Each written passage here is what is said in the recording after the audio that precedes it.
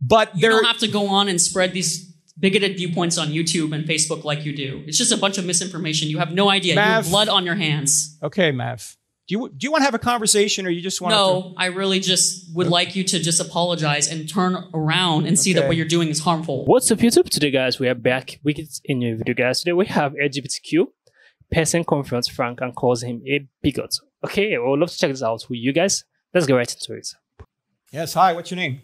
I'll just say my name is Mav. Say what? Mav. M-A-V. Yeah. Go ahead.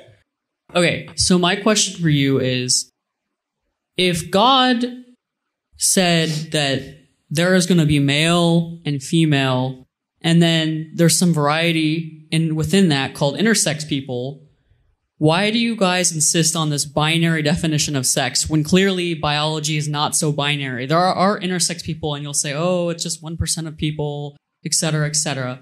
And then also, let's extend that to same-sex relationships.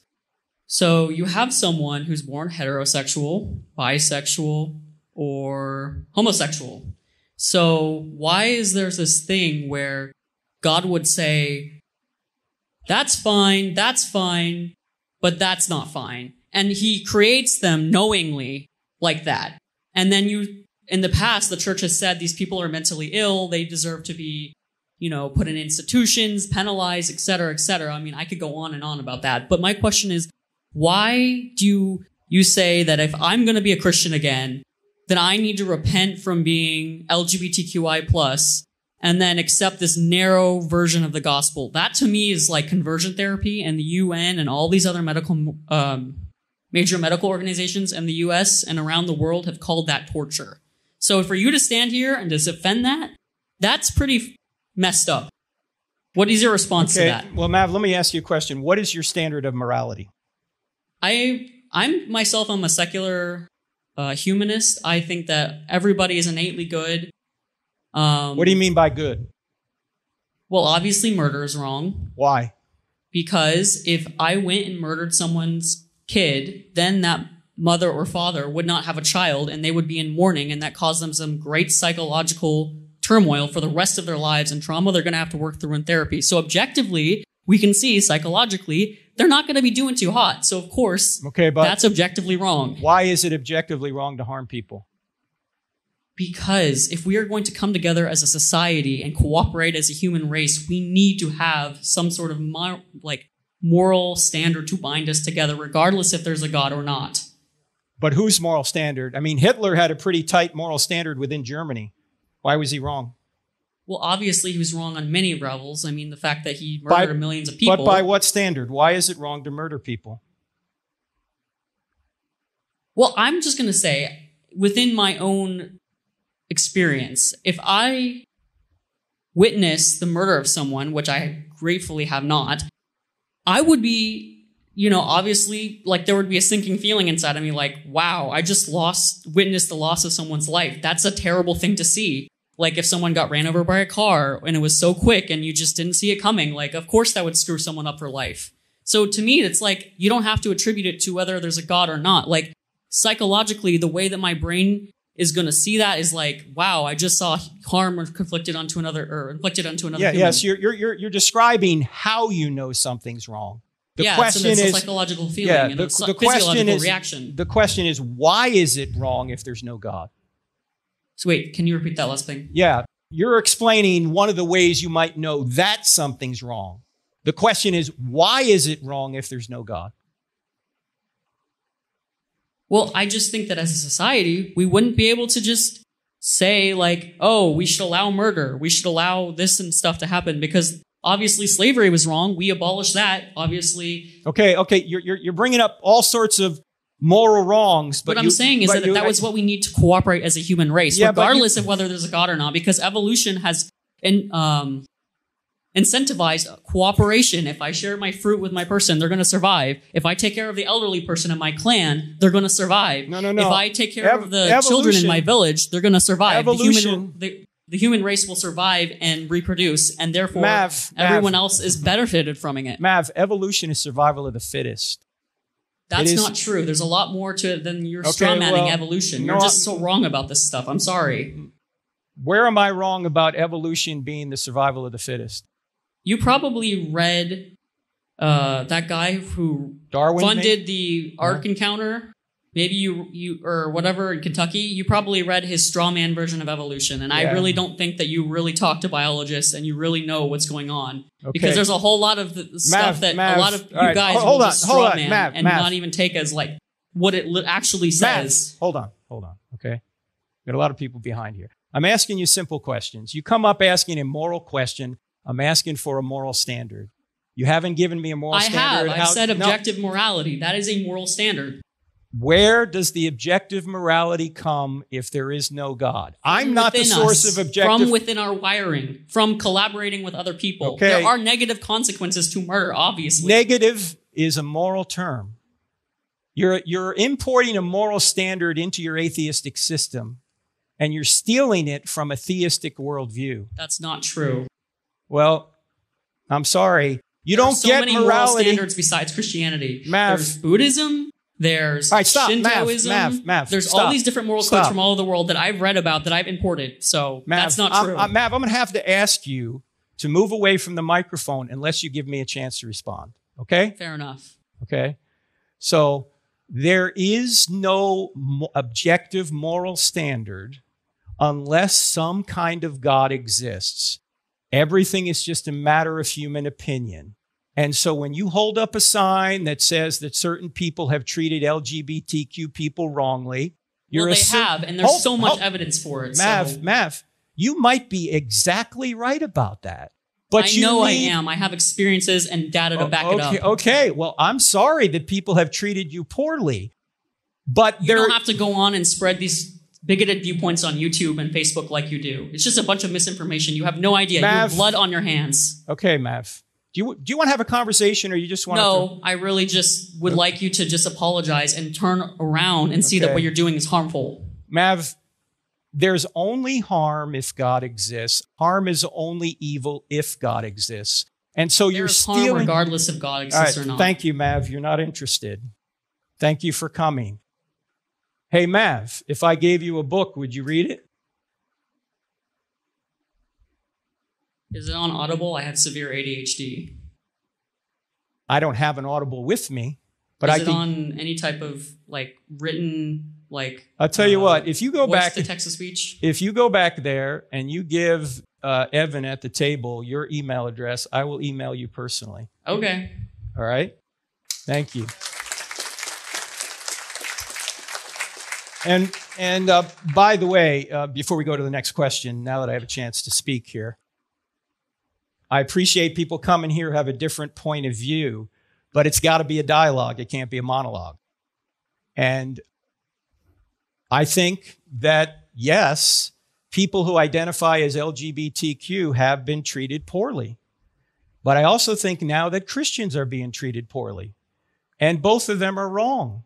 We ought to respect people even if we disagree with them. But that's a moral category.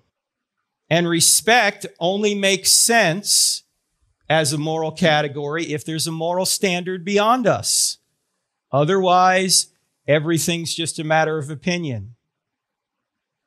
If somebody says gay is good, that's a matter of opinion. If somebody says gay is bad, that's a matter of opinion. You have to have a standard. My question to anybody who disagrees is, what is your moral standard? If there is no God, there's no rights to anything. There's no Christian rights. There's no gay rights. There's no transgender rights. There's no human rights. It's just one person's opinion against another. And when we say we're atheists and we start bringing moral categories into the conversation, I'm going to ask, what's the standard you're using? It turns out the standard's stolen from God himself. And that's what I cover in the book, Stealing from God, Why Atheists Need God to Make Their Case. We might agree with a lot of stuff Mav said, that people have been treated immorally.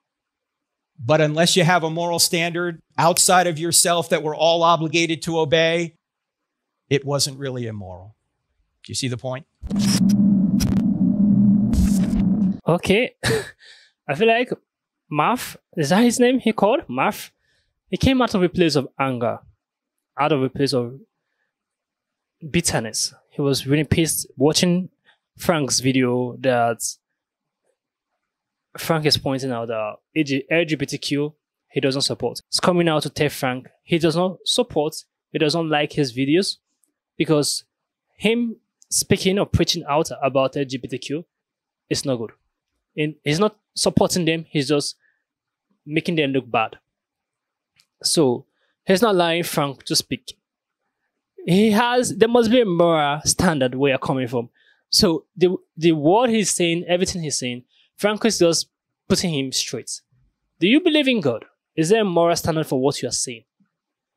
That's why Frank was giving the word like saying like mother. So Marv right here, he's being rude. If I would say he was a bit rude, and he's just being monologue. He don't want the conversation to be about dialogue. You throw your question, Frank answer you. That's how it's done. You don't just speak. You don't want to hear Frank point of the view. You don't want to hear your own side of the view. That's terrible. And it is insulting Frank. Being a host right there, you are insulting his personality because he's there to talk to other people and counsel them in best of his own knowledge. And a lot of people right there are coming from different ethnicity, different background, different religion. He's trying to put them in the right direction. And you come in to talk over him. You don't allow him to want to speak. You're talking over him. It is disrespectful.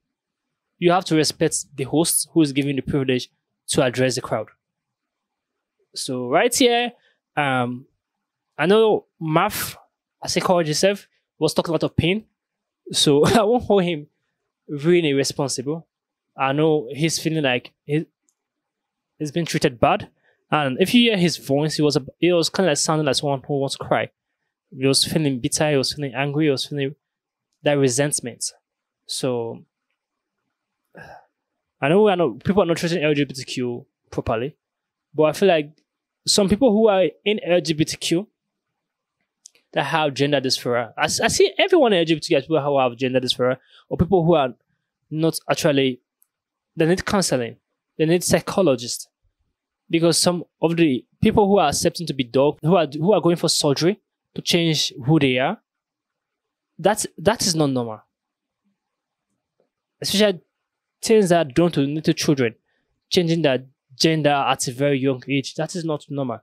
That is abnormal. Changing because a child feel like she's feeling like a boy, you go cut off her breast, that is not normal. That is abnormal. Then when the child is about 20 years, 21 years, feeling like, Dad, Mom, why did you do that to me? It's not right. A lot of people are regretting such actions. I'm telling the truth. A lot of people in LGBTQ plus, or how they call it, are regretting such actions. A lot, in numbers, in thousands. They're regretting the actions that they took when they were younger. So, I don't support LGBTQ. At the same time, I know they're not being treated right. They're being discriminated among the crowd. Because I feel like they need psychologists. But they should not be talked bad at. They should not be insulted. They should not be pushed down to the floor. No one is perfect. No one is without a sin. No one is a saint. But I feel like they need psychologists to talk them out of the scenario that is in their head right there. For me, that's my own opinion about them. I don't hate them. But I feel like they need help. So comment below what you think about this video. Subscribe to the channel, guys.